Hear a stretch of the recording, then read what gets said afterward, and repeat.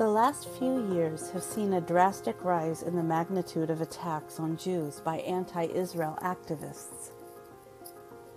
Anti-Israel vandals no longer limit themselves to pro-Israel targets, but also strike out at Hillels and Jewish organizations directly.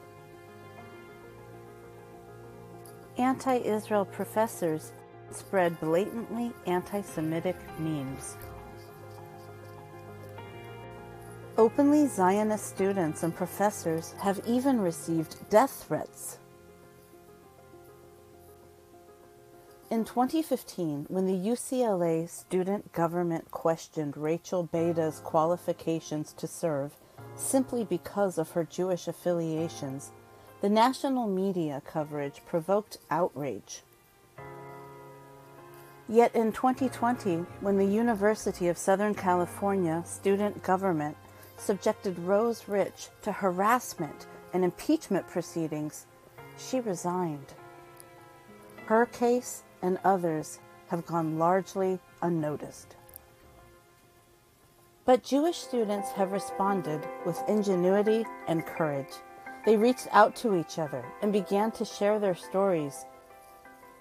They began lobbying their student governments to pass the International Holocaust Remembrance Association, or IRA, definition of anti-Semitism, with the hopes of raising awareness about the many ways they face hostility, harassment, and discrimination.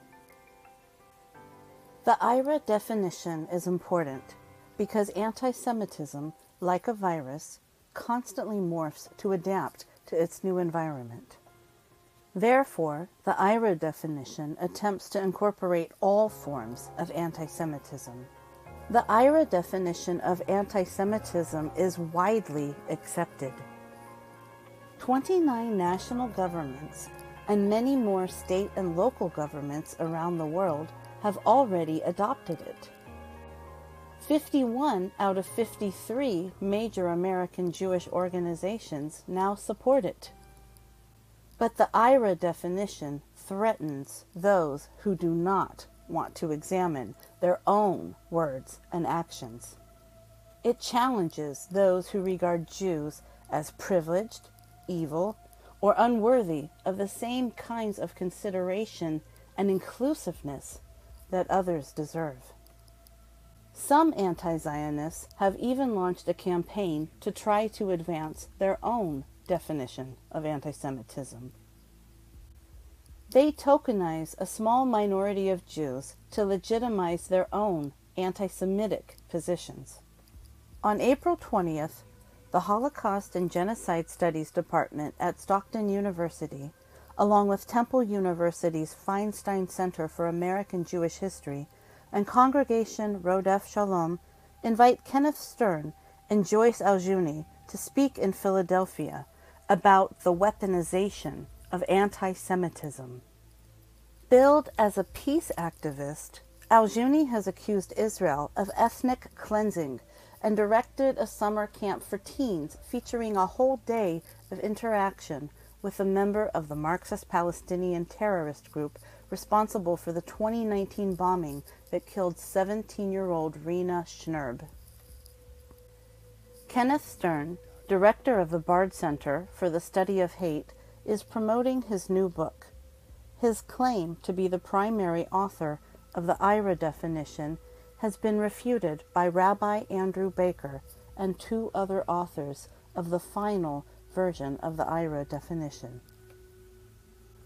There are many Jews who feel Professor Stern is being tokenized as an anti-IRA advocate.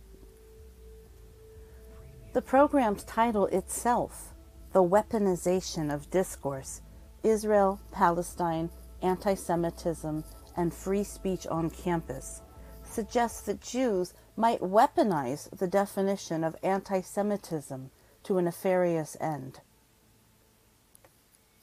At the time this video was made, the sponsors of this event have been asked to include at least one pro-IRA voice on their panel, but they have refused. We ask that you make your voice heard. We need IRA. We must define it to fight it.